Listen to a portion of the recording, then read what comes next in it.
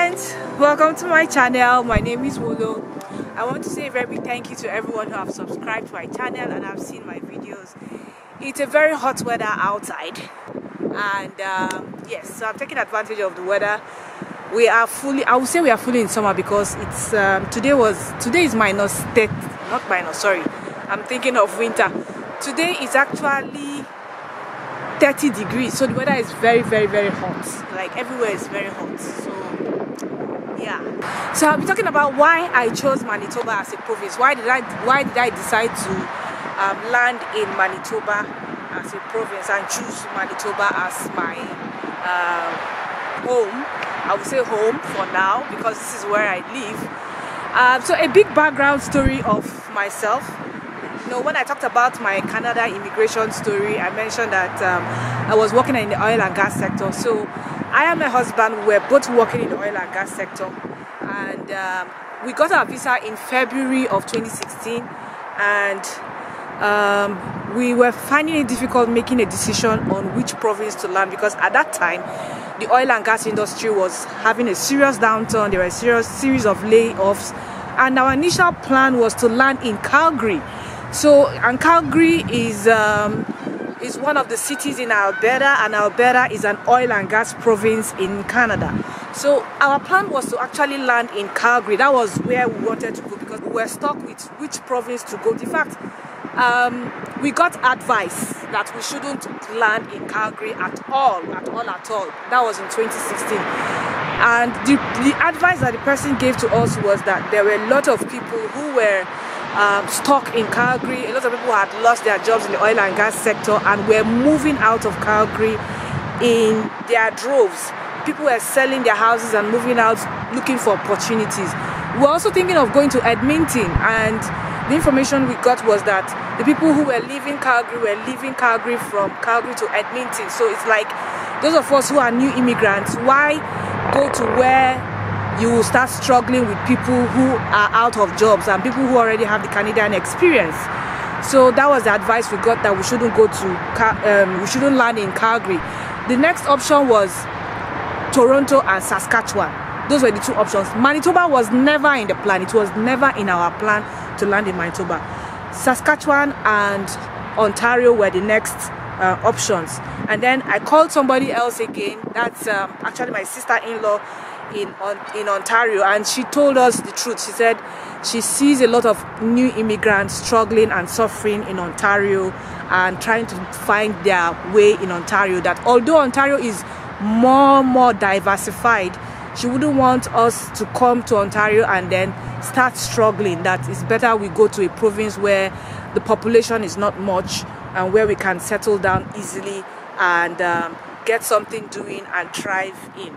So she told us not to come to Toronto. So Toronto was now out of the way. So the last option was Saskatchewan. And Saskatchewan, I had somebody there too, and that's my sister's in-law. I tried to reach him, but he was not picking his call. He wasn't, forthcoming in response, and time was going, and we needed to buy our tickets to come and explore. In fact, the plan was to just come, land, and then go back and start planning to come back. And maybe I'll give another story of why we even decided to stay back and cancel our tickets. That's the story for another day. So basically what happened was, the person that I was supposed to talk to in Saskatchewan to give me an idea, he's living in Regina, Saskatchewan. He was supposed to, brief me on what to expect when I come to Saskatchewan, because Saskatchewan also, part of it is oil and gas, and then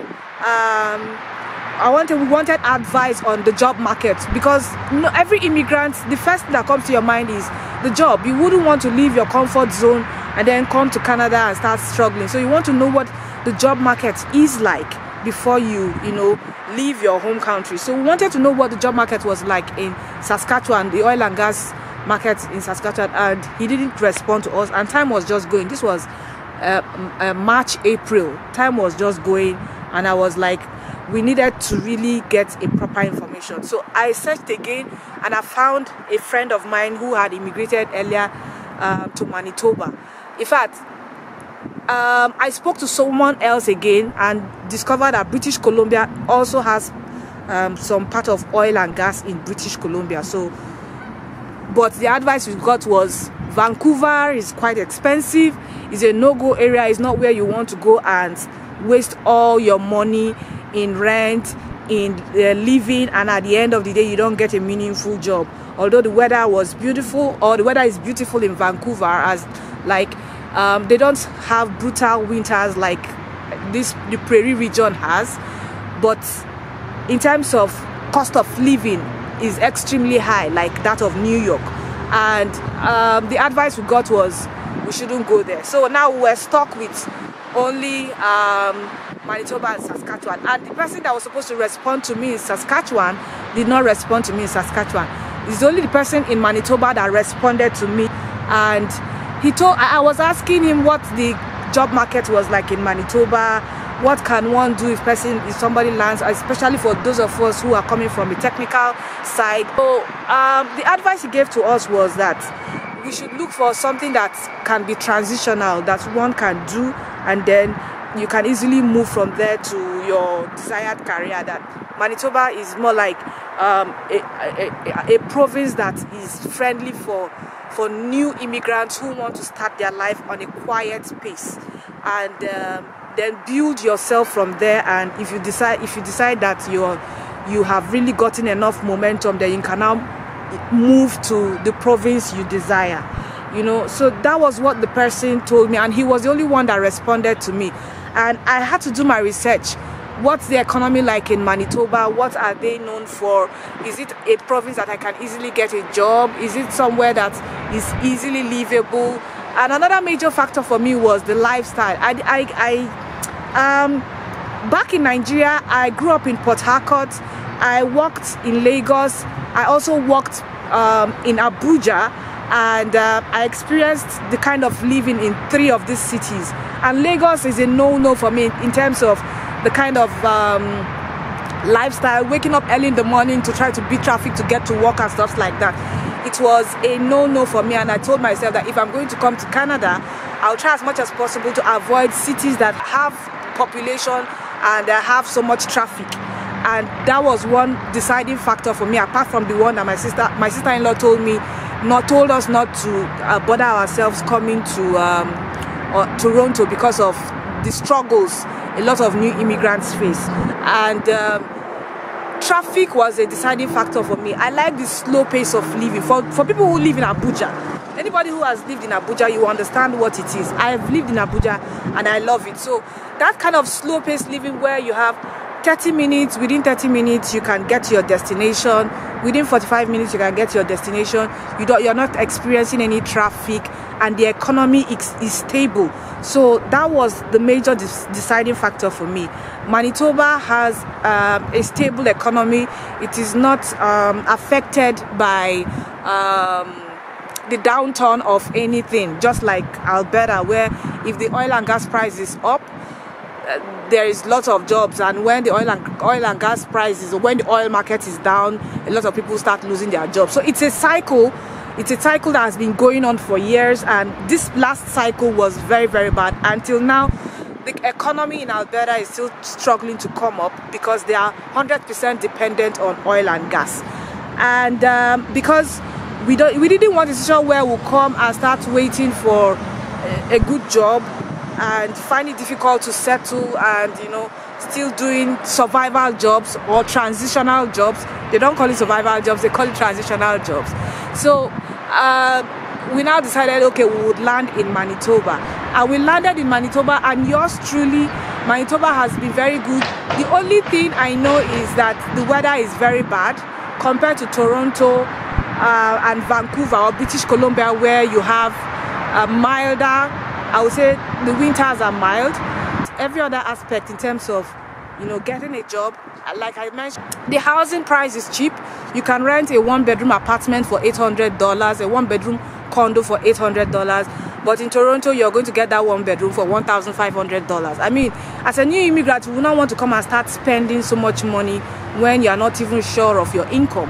And those are the factors. And there are a lot of government subsidies in place that Manitoba has put in place for new immigrants, like the Manitoba Rent Assist, and a lot of things that the government has put in place to make new immigrants settle in faster. And within 3 months, within 6 months, a lot of new immigrants, they get jobs, even if not in their desired field at least, but it's a stepping stone to where they want to be. And compared to, you know, going to any of these bigger provinces where you are struggling, and at the end of the day, it's like you left your comfort zone to an environment where you are in competition with new immigrants from different parts of the world.